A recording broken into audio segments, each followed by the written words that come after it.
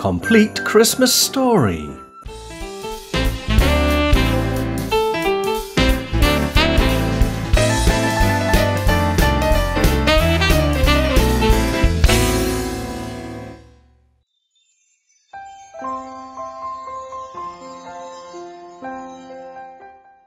Origins of Christmas.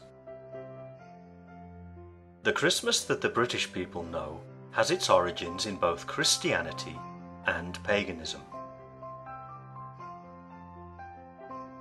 Paganism, pre-Christian religion with many gods.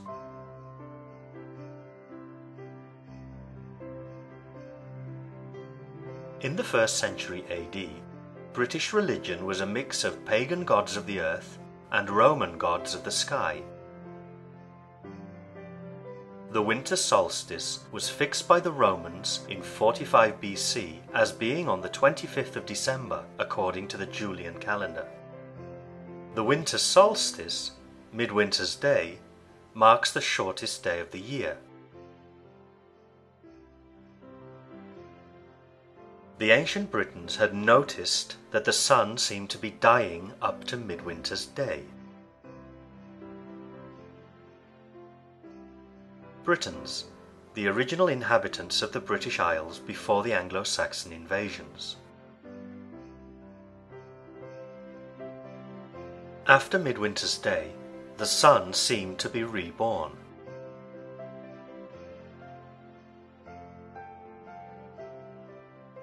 This was a great reason to celebrate.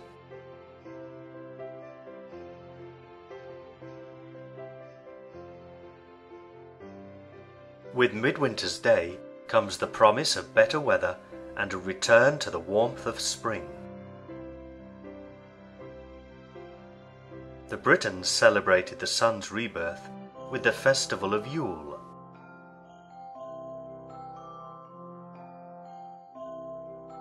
Yule was a time of feasting and drinking.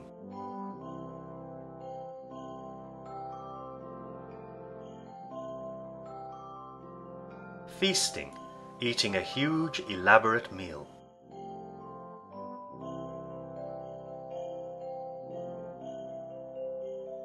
In Britain, the word Yule still refers to Christmas.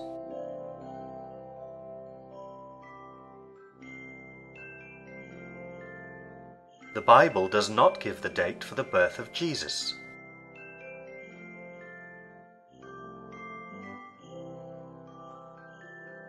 Around 221 AD, Sextus Julius Africanus popularized the date of the 25th of December for Christ's birth.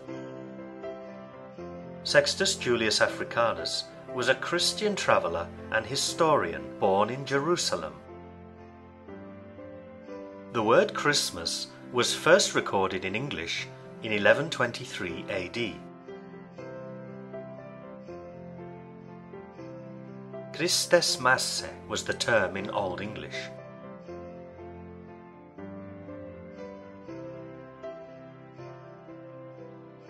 So we can say that the festival we call Christmas began in Britain around that date. Other names for Christmas are Xmas, Noel, Yule, and Yuletide. Xmas was originally a handwriting abbreviation of the word for Christ in Greek. Noel comes from the French word for Christmas.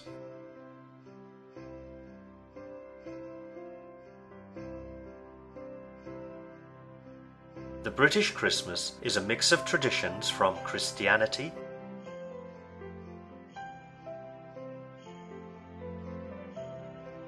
the Roman festival of Saturnalia, and the pagan festival of Yule.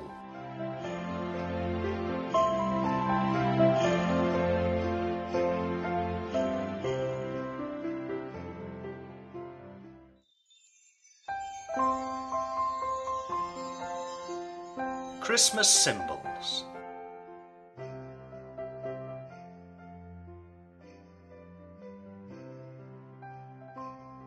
Christmas is supposed to celebrate the birth of Jesus Christ.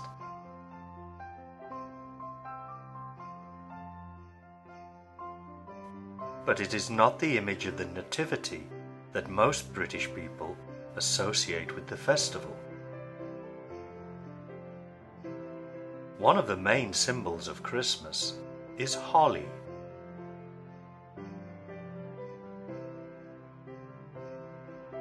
Holly is an evergreen. Evergreen, a plant that keeps its green leaves throughout winter. Evergreens that produce berries in winter were thought to have magical powers. Evergreens were a very important part of pagan religion and are still used in Christmas celebrations. Mistletoe is a plant that is important at Christmas.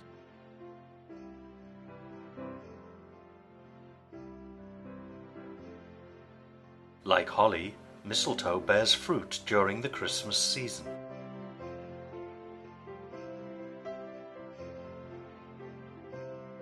Today, mistletoe is hung up in many houses and offices.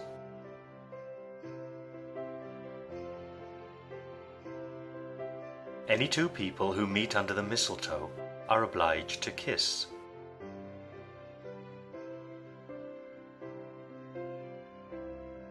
This is a Scandinavian tradition.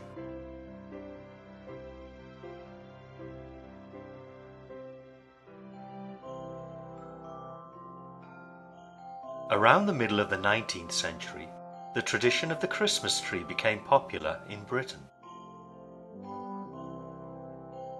It is under the highly decorated Christmas tree that the presents are placed.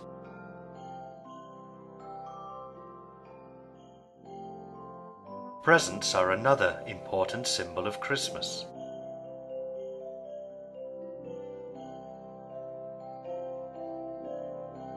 They are normally opened by the family on Christmas Day.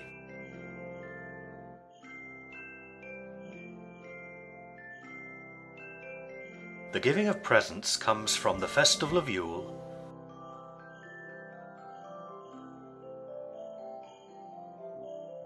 the Roman Saturnalia,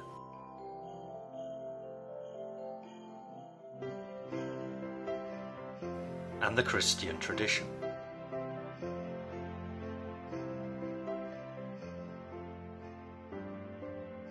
The seeds of our commercially obsessed Christmas were sown in 1822. Seeds of, an expression meaning the start of something, the thing that started something else. American Clement Clark Moore wrote the poem A Visit from St. Nicholas.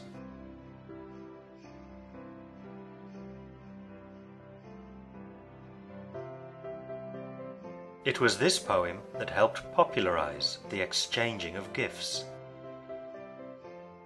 Popularize, make popular.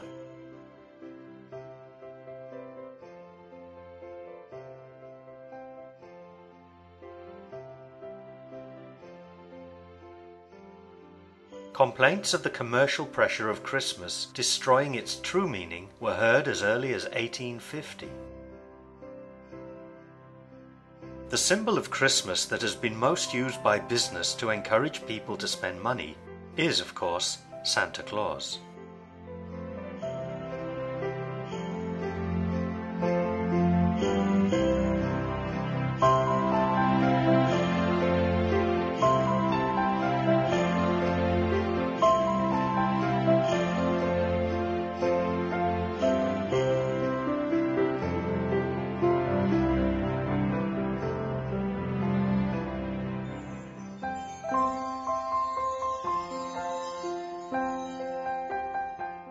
Father Christmas.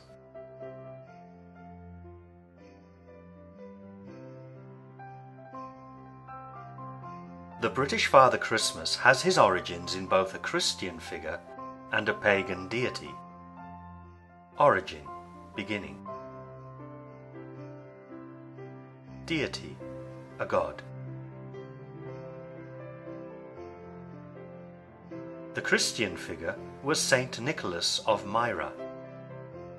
Saint Nicholas was a 4th century Greek bishop, famous for his generous gifts to the poor. Bishop, senior member of the Christian Church. Gift, present, something given to someone else for free.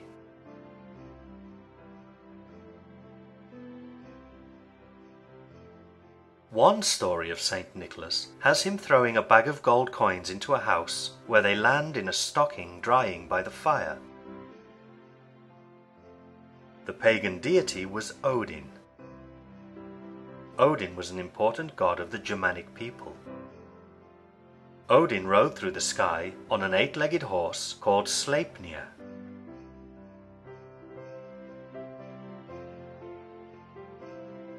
Odin was described as having a long beard.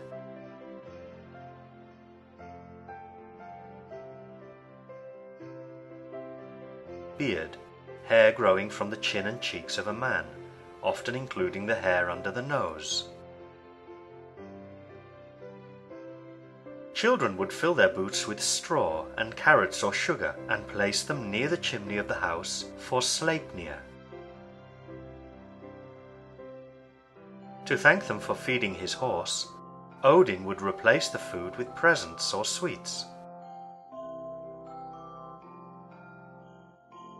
It's easy to see how Odin and Saint Nicholas became associated with Santa Claus. Associate, assumed to be one and the same.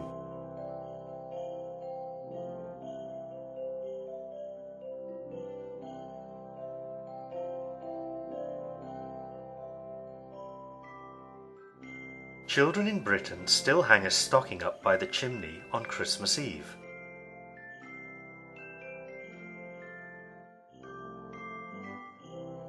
Christmas Eve, December the 24th, the day before Christmas Day. Stocking, another word for a sock, though normally a long sock.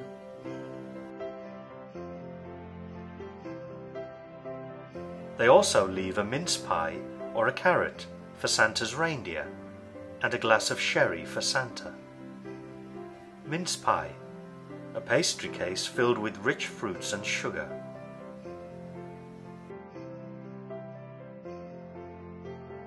In Britain, Father Christmas is also known as Santa, Saint, or Santa Claus, Saint Nicholas. The Father Christmas we know today arrived in Britain in the 17th century.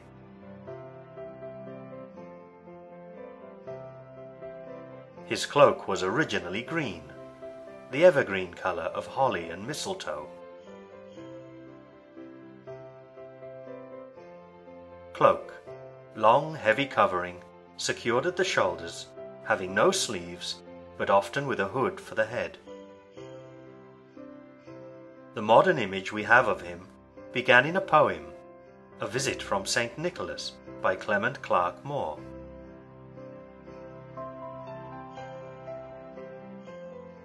"'Twas the night before Christmas, when all through the house not a creature was stirring, not even a mouse. The stockings were hung by the chimney with care, in hopes that St. Nicholas soon would be there." The poem also has Santa Claus riding in a sleigh, pulled by reindeer, and delivering presents down the chimney. Thomas Nast, an American cartoonist, first drew Santa as we know him today.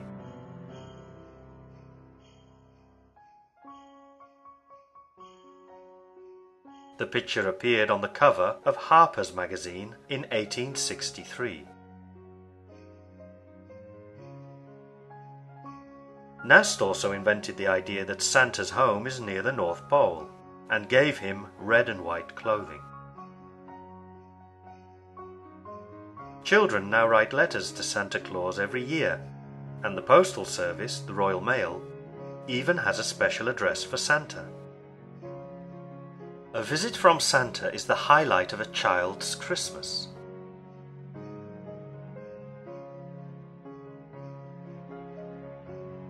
Santa often visits the children's school.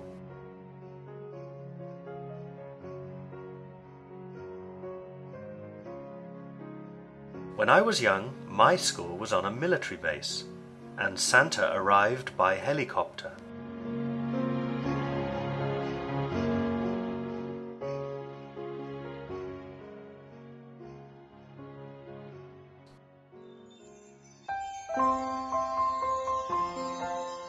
The death and resurrection of Christmas.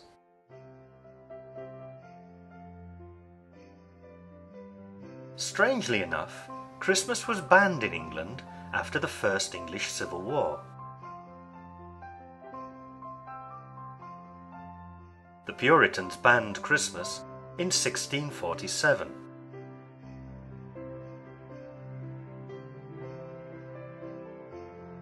Proper killjoys, they also executed the King of England, Charles I, in 1649.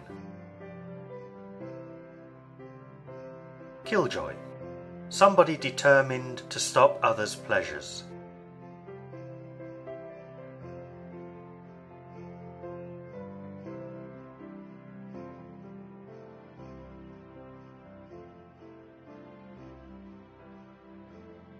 When Christmas was banned, people protested and many riots took place.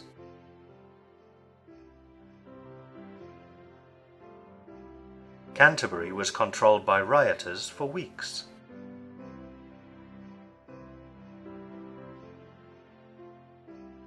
The rioters decorated their doorways with holly, a tradition still carried out today.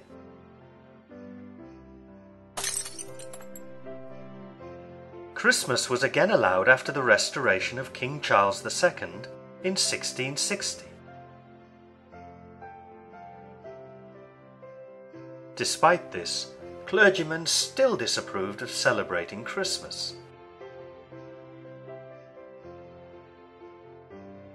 By the 1820s, people began to worry that Christmas was dying out altogether. Dying out, ending forever.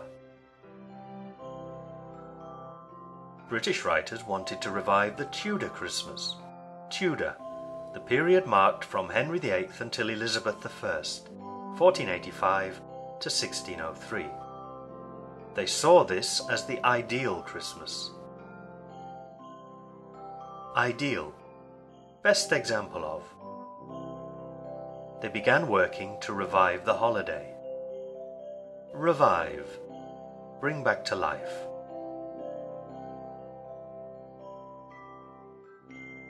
Charles Dickens did the most to revive the festival of Christmas when he wrote the novel A Christmas Carol in 1843. This novel helped to revive the spirit of Christmas.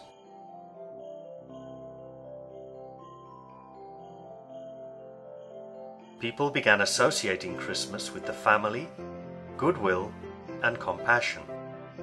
Goodwill, being kind to others. Compassion, expression of concern for others.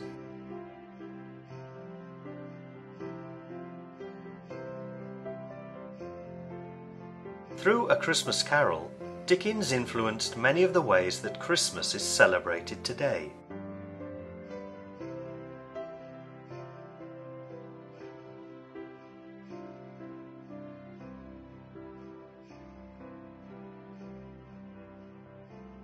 The novel emphasized the family gathering, the seasonal food and drink, games and generosity of spirit.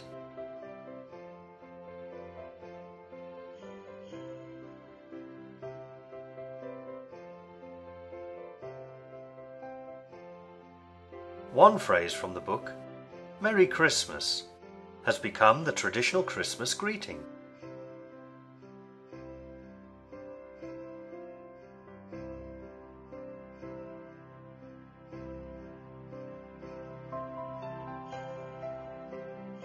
With the revival of interest in Christmas, many of the things we associate with Christmas today were created.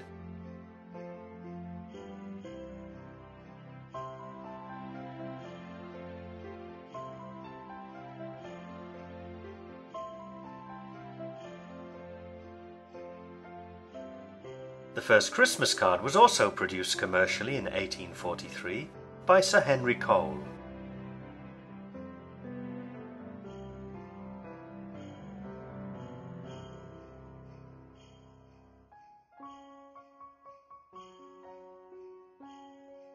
Christmas crackers were first made in 1847 by Thomas J. Smith of London.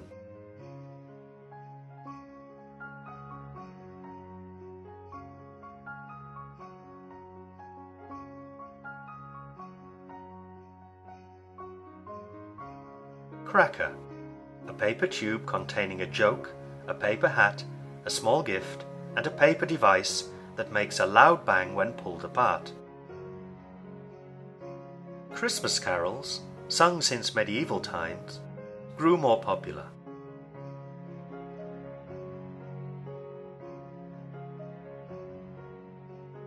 Christmas carols, ancient and modern, had been published in 1833 by William B. Sandys.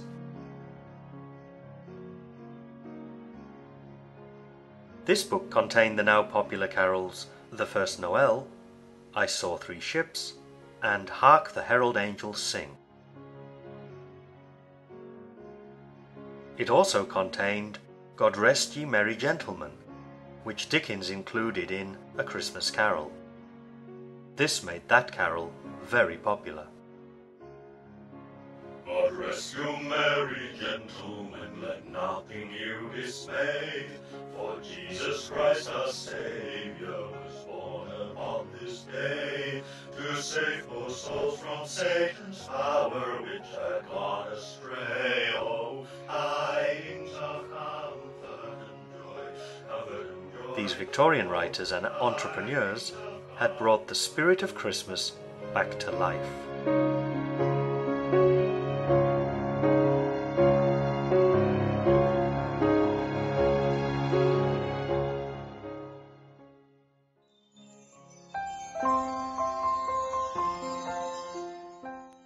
Christmas food.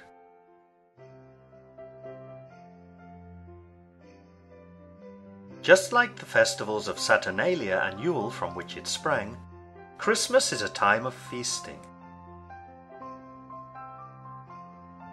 Feasting, eating a huge elaborate meal.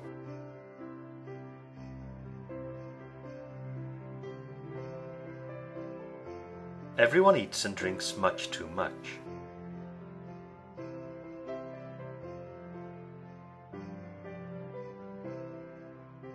The main meal, Christmas dinner, is eaten after midday on Christmas Day.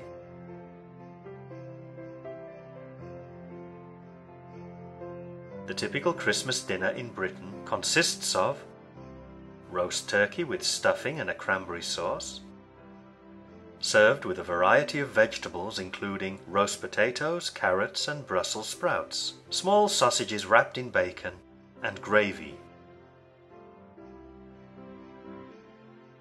Gravy, a sauce made from the juices that drip from cooking meat. This is followed by Christmas pudding with brandy butter.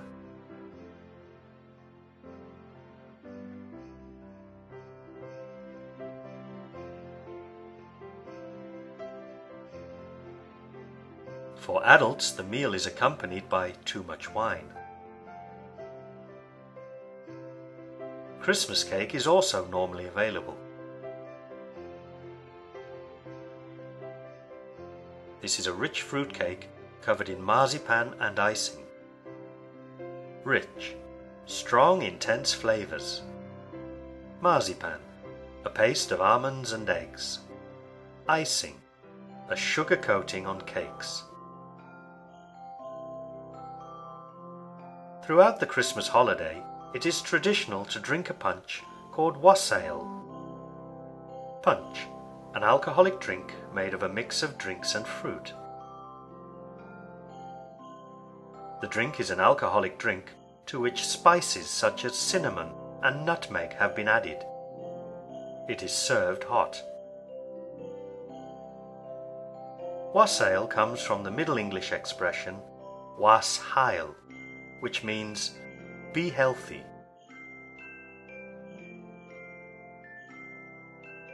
Yet the rich food consumed over a modern Christmas is hardly designed to keep people healthy.